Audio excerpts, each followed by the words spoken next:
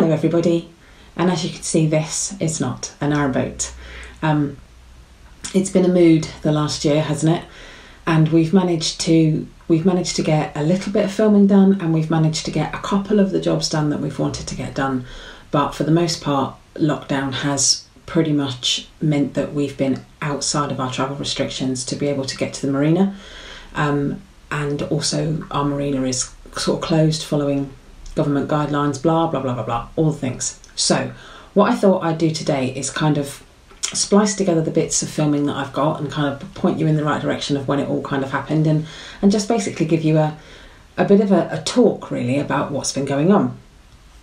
So I think the last time we managed to get back up to the boat ourselves was, well, I managed to get up in October for a few days, but as lockdown kind of kicked in, it meant that from pretty much mid-March of 2020 that we weren't able to travel to the boat, and the marina was closed. So I think it was around about June, July time, when we managed to do a big run up to the boat.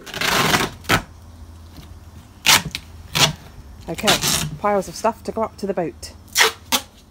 As I'd said before, that we wanted to sort of do a lot of decorating and all that kind of thing. We decided, because the weather was so good and the forecast was good, that we weren't going to be able to, because we wanted to paint the boat ourselves, sort of inside and out, and it was just going to be something we were going to slowly sort of work our way through across the summer.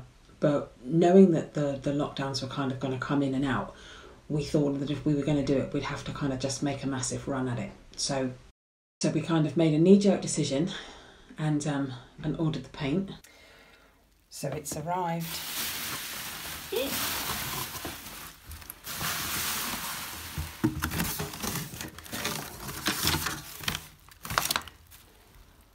It's happening. And then we had a friend who is very, very handy with a paintbrush and was able to kind of give us a few days and go and stay on the boat and just kind of knock it out of the park for us.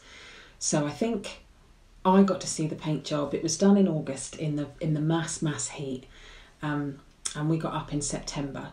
And I've got a little bit of footage for you from then. Hello everybody, and welcome back.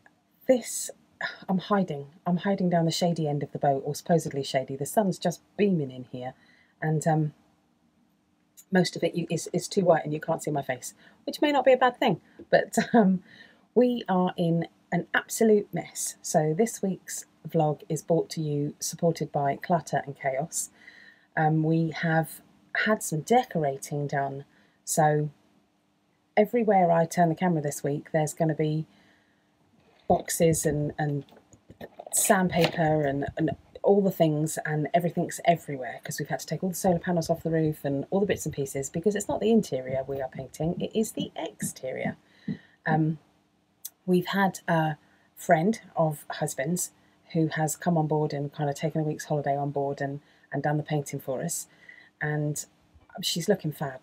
I'll talk about it more in this week's vlog as we go, but we have decided to take the name Enchantia off, and we're going to rename her. But I'll go into that as we go. But basically, we're going to pull her out of the water I'm not sure if it's going to be next spring now, because we're coming up, it's mid-September, and we're going to pull her out of the water and get her blacked. So we've had all the bits that you can see done and decorated and sanded down, and we've done all the red oxide work and all the bits and pieces.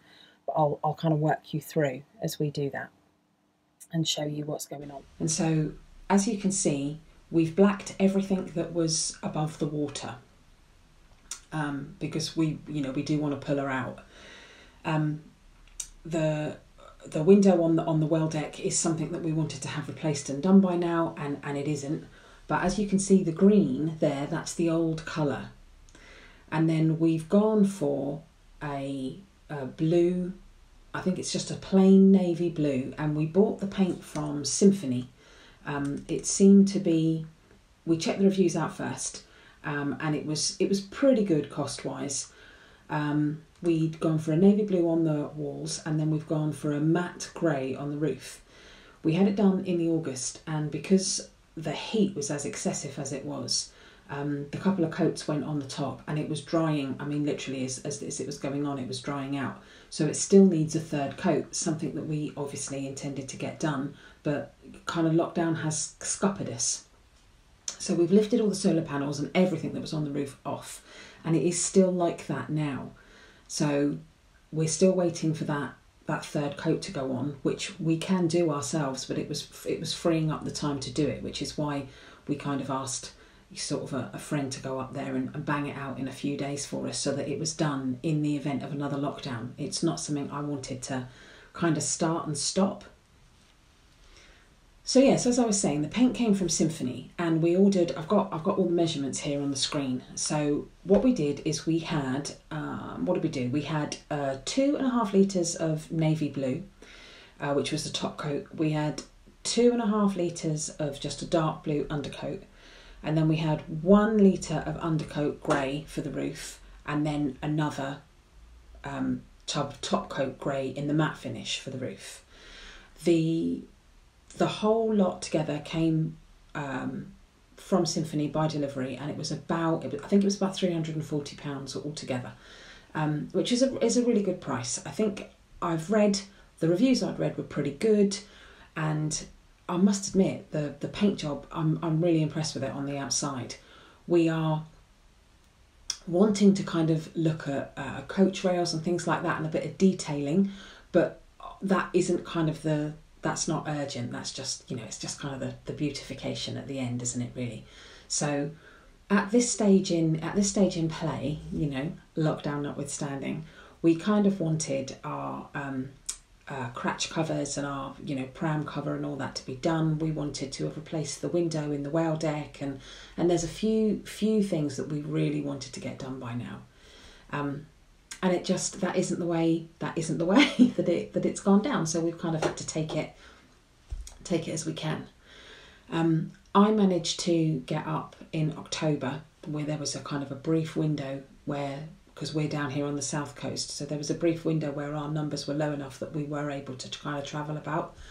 So I was going up once a week and staying over, and just trying to get some of the interior paintwork done, because the boat has got a lot of wood panelling with kind of like a faux wood panel varnish on top. I'll put some clips in for you to show you.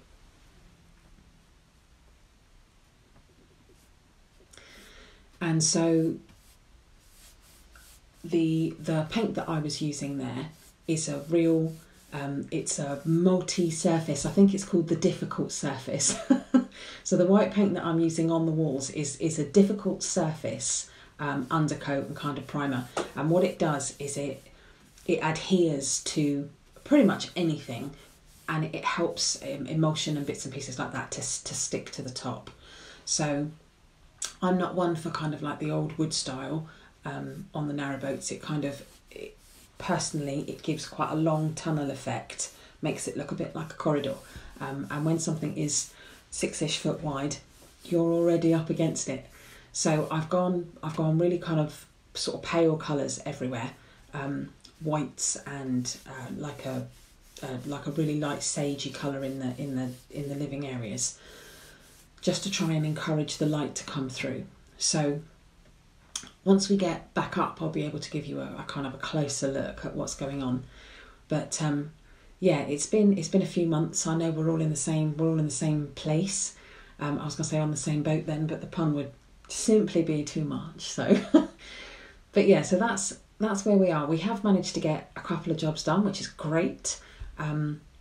We've got a few things that we really want to be pushing on with, but again, we kind of have to wait until we can do these things safely.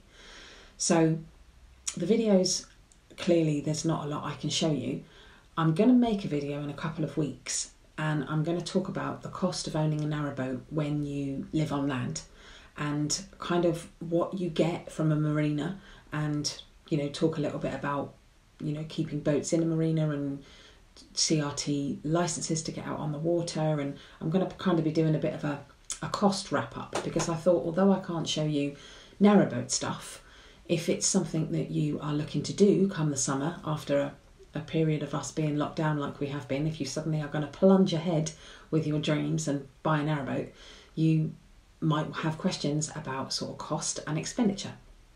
So if you have got any questions about the cost of sort of blacking or pulling her out of the water, or surveys or marina fees, or do leave questions down below, because I've got a running list of kind of fees and expenses that I can tell you about. And obviously this is our first narrowboat and our first time around, so I can tell you, you know, kind of what we would do differently or what we would do the same. And it obviously has, I've done it again with the obviously, somebody shoot me. It has only been sort of 18 months or so since we bought this narrowboat, our very first narrowboat, and so a lot of those expenses are kind of fresh in my mind, because it does hit the budget. So that's our quick whirlwind rundown of what's been going on. I hope you're all safe. I hope you're all well. I hope you're all washing your hands and staying, you know, away from people and wearing masks and all the things, the new things that we have to think about now. And yeah, I will speak to you all soon. Happy 2021, lovely people.